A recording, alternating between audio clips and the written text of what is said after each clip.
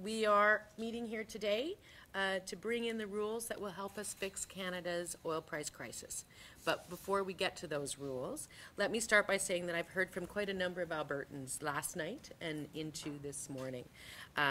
We are in a crisis that is not of our making, but it is up to us to fix. Yep. People are frustrated that failure after failure of successive federal governments to get pipelines have put us into this position. People are worried about the future, and people want to know that there is light at the end of the tunnel, and that's what we're all here to deal with. So despite that anxiety, Albertans know that extraordinary times call for decisive action, like what we did last night. We've heard the same sentiment from many of our energy companies.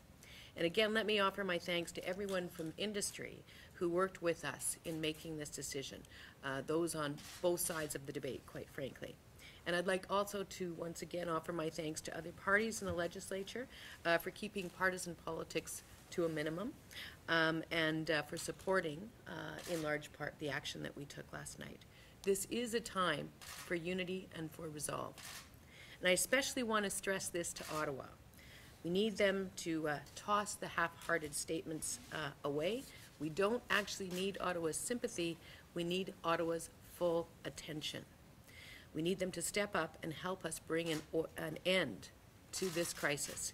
We need Ottawa to fix Bill C-69, fix the tanker ban, and join us in getting more energy resources moved by rail. Again, I want to assure Albertans that the production curtailment is short-term. It is paired with our ongoing fight to build pipelines, a fight that we will win, as well as being paired with our Made in Alberta plan to dramatically increase upgrading and refining here in Alberta. As I said last evening, the Alberta government is also stepping up to buy 7,000 new rail cars to help clear the backlog and then keep it clear once it gets clear.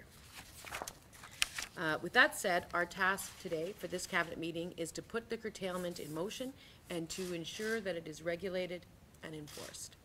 We will consider a regulation that gives the energy minister the power to direct the AER to curtail and to adjust the level of resource curtailed. This will be done through ministerial order, and that order will be revisited every month.